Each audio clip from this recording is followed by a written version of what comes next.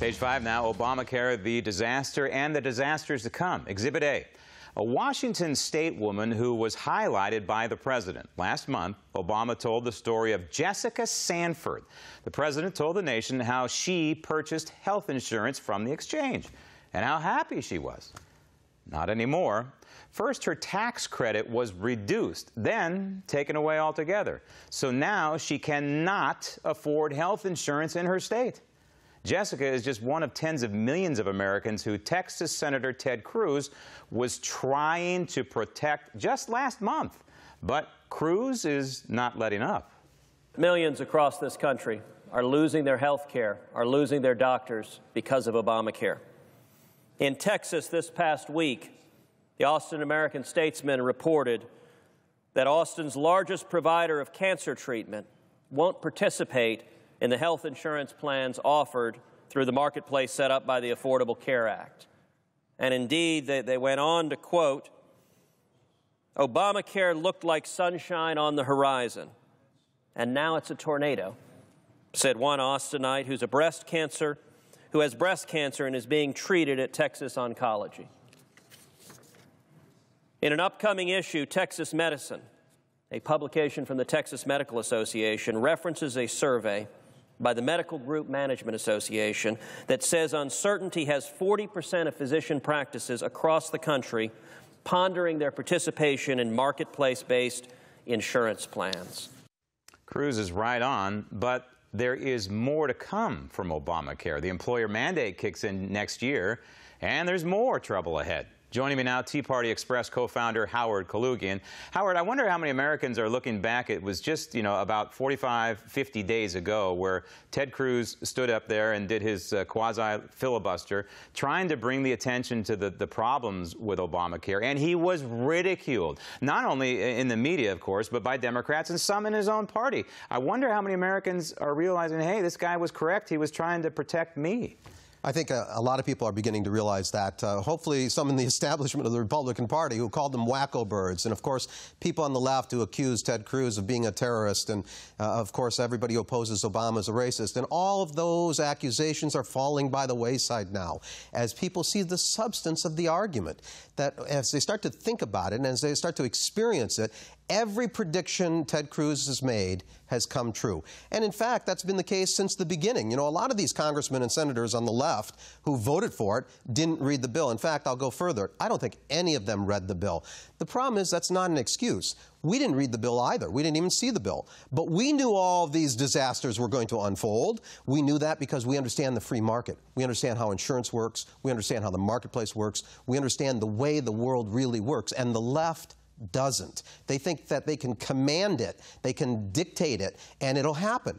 Well, the market has a funny way of surprising command dictators, as the Soviet Union found out. Yes, interesting analogy. Now, when you talk about substance, there are many other shoes to drop with Obamacare, and we know this because we're finding out bit by bit about the bill, and then also, by the way, the tens of thousands of pages of regulations being written by Health and Human Services right now. But among them are things like folks are getting the shock of their lives when they go on to the healthcare.gov site, and they look at, for example, just things like deductibles, that their deductible, was around $500. Now you can add a zero to that in many cases. You're absolutely right. The deductible is going higher. The copay is going higher. The premium is going higher. The only thing that's not improving or getting larger is the coverage, because doctors are leaving. And so it's going to get even less coverage. There'll be fewer doctors to see. There'll be longer waits. And you got to pay more for it. You got to pay more in premium every month, and then you have to pay more every time you go to the doctor. And this is just the beginning of it. Right now we've seen millions of people canceled from their old insurance that they liked, that they thought was good, that they wanted to keep. But that's only the independent market. That's a relatively small market. Once the employer mandate kicks in next year, we're going to see these same problems applied to people who get their insurance from where they work. And so it's going to be multiplied by the millions going out, from only 5 to 10 million people, maybe 15 million people losing their insurance now, to maybe 90 or 100 million people losing their insurance next year, because Obama said That's substandard insurance.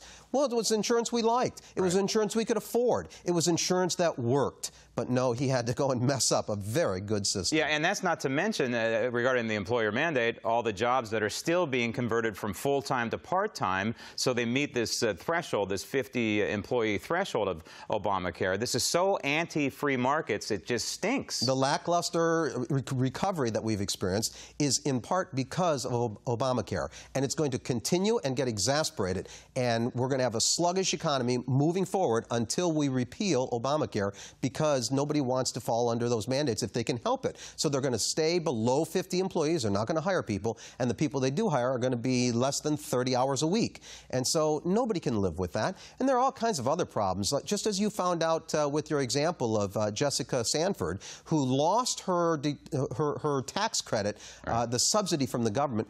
Everybody might lose the subsidy from the government because there's a lawsuit right now. The law itself says only people who purchase insurance through state exchanges qualify for federal subsidy. But the way the rollout is occurring, everybody who's getting it from the federal website is also getting federal subsidies, and that's not the way the law reads.